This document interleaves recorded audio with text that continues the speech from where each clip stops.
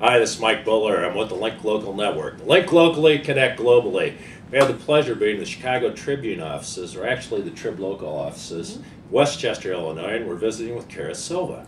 Kara is a producer. Is that correct? Yes, that is correct. For what? There's over 80 different towns that are involved with the TribLocal. And how many different newspapers is it? We have 21 different newspapers. 21 different papers? And which ones do you cover? I cover the Barrington edition as well as the Crystal Lake edition. And the Crystal Lake edition. Okay. When we first visited with you, we went over a couple of different topics about how individuals, companies, or businesses, maybe even nonprofits, can take better advantage of some of the things that the TribLocal offers them, right? Yep. How they can get into print, somewhat. Is that correct? Yeah, definitely. One thing that a lot of people may not know is in order to actually get your submissions into print, you have to post it first online. And then we just go through the online submissions and use those for print. So it's really, if you ever want to get anything in the actual print side of things with TribLocal, you gotta go and register online at triblocal.com.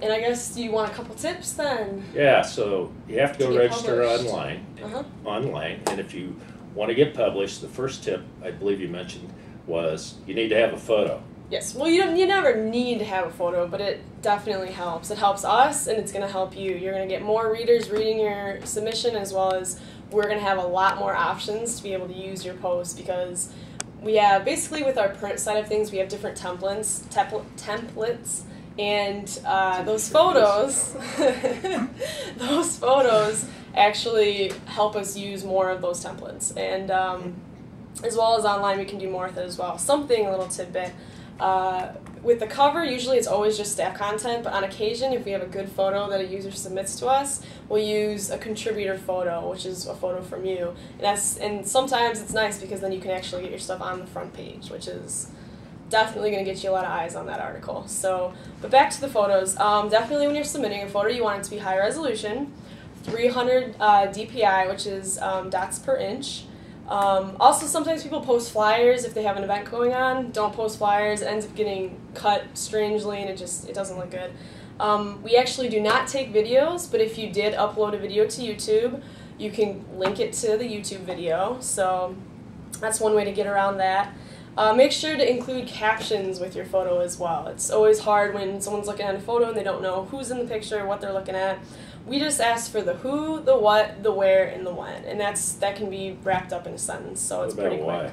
Huh? What about why? Well, why? I mean, you could always delve into that with another sentence or two, but usually the why is explained in the article. Those are the important things for news, right? Yeah. Right. Keep it, keep it tight, keep it concise, and that's all you need.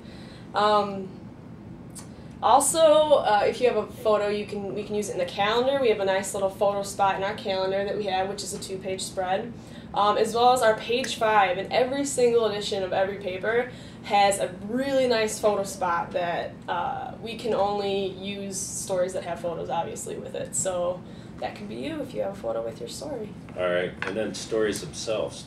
What's the most advantageous, or there's some that you pick versus other ones that you may not pick?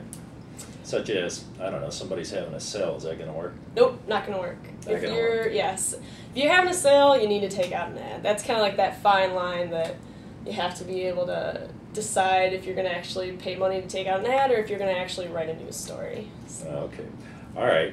Why don't we try another tip? Okay. What's next? It kind of actually ties into what you just said. We just want the facts. When you're writing, think of an inverted pyramid. All the most important stuff at top, trickling down to the least important stuff at the bottom.